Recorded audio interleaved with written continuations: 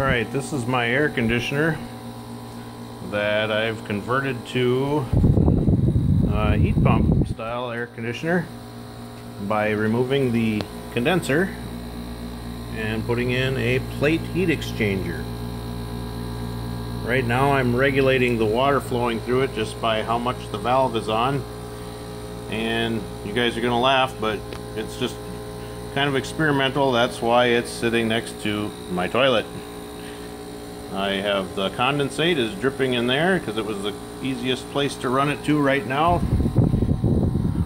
You look at the air coming out is just a little over probably 46 degrees, and the water is coming out of my faucet through an automatic valve, which I am actually not using right now. It's wide open because I gotta find the best place for the probe.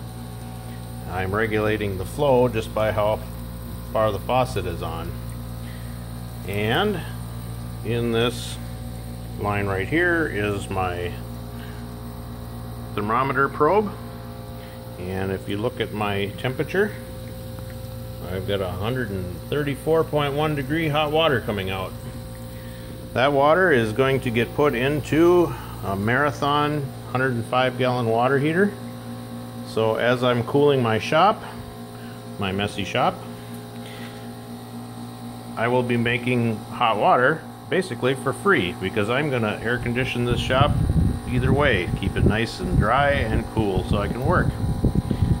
Hope you enjoyed the video.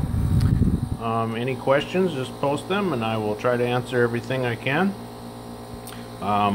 There's a seller on eBay that sells that heat exchanger, and this one here is good up to, well, bigger than this air conditioner. This one here is a 9,000 BTU. I'm pretty sure it would work great with a 10 or a 12,000 because I'm not flowing a whole lot of water through to make it happen. Anyway, they're somewhere around the $50 range, and it's the only one on eBay like it. It's a AC10-16. If you do that search, this one will come up as the first one in the search.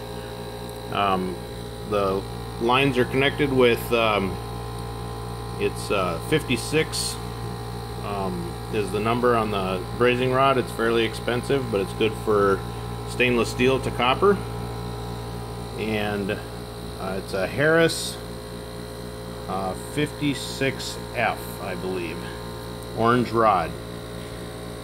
Anyway, I will be posting more videos as I actually complete this, and if you look over here, there along the wall is the case for it. I'll be putting it back on. It'll look like a nice air conditioner with water lines run to it.